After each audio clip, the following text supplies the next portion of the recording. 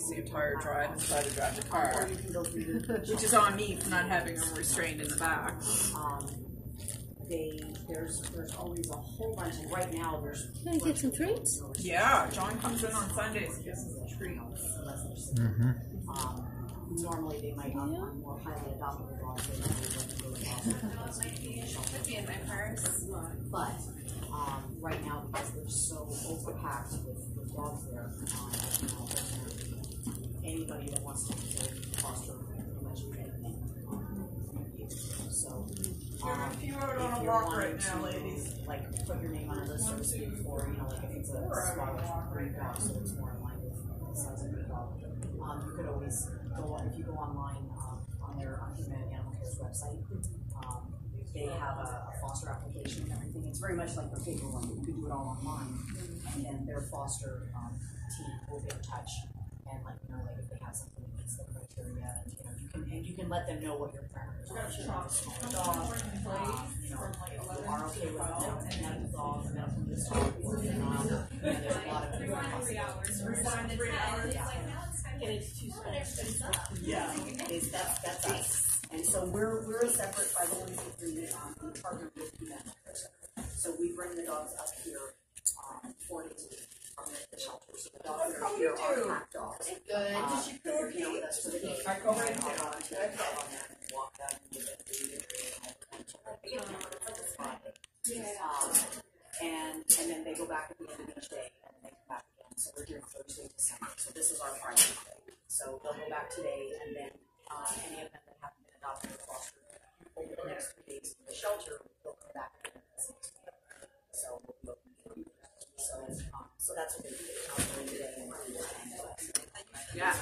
There's a lot of not only is it really a nice break for them from the shelter, obviously we've got and much bigger spaces and it's the attention, the quiet. But there's also other things like they're learning to going back and forth twice a day.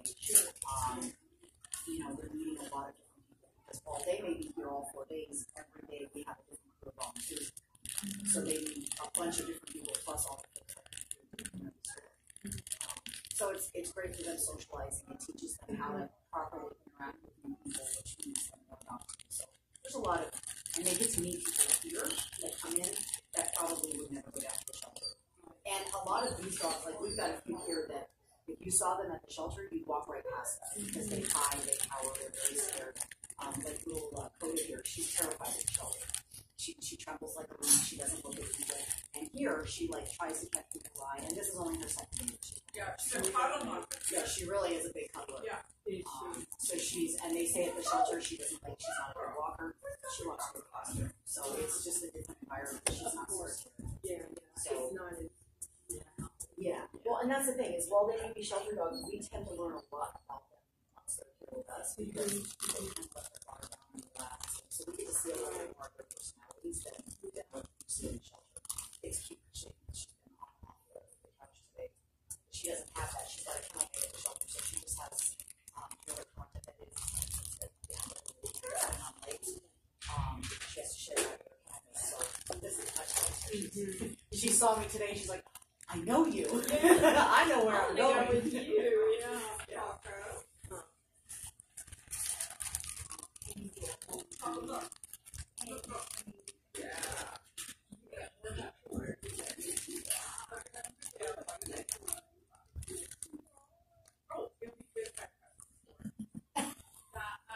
After all that, My mom's birthday, I can't even do that. Yeah. good job, Dory. I love this ear on her. I forget it gives her so much character. And the other ear never goes out like that. Hi, you're so cute.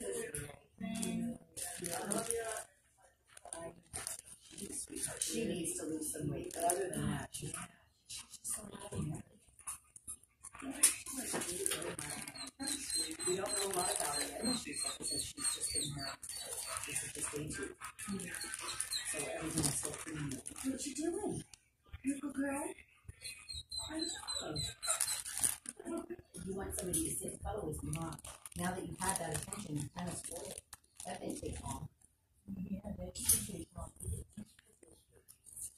call her on her yesterday and ask her to sit down. She just now helped out. So she was somebody's dog at some point. But, you know, she came in as a stray one of our. So someone found her, but the woman was pregnant. To the shelter, so they sent an officer out there. And she just, and obviously she's not making any meals. And overall, she seems to be in fine health. She doesn't, they haven't really sort of moved on yet. They thought that she might be pregnant, but she's actually not. It's not a late pregnancy. She did get pregnant, and there's no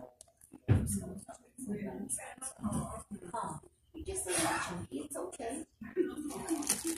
Lots of us are. We'll blame her. Yeah, she should probably, I would say she should probably be about 8 to 10 pounds. Maybe a little more, it's kind of hard to tell. But I'd say probably a solid 10 pounds would be good for her. If not more, maybe even 15. Now that I'm seeing her belly, she's laying down, maybe 15. Yeah. Yeah, and it would be better for her.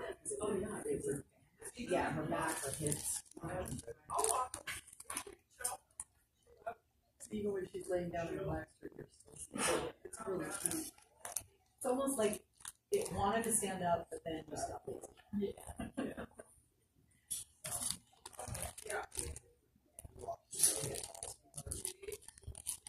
So what does it mean?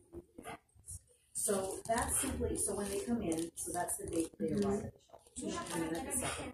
So the review date is based on what the circumstances are of how they got there. So in other words, she was a stray that didn't have any identification. She wasn't microchipped when she arrived.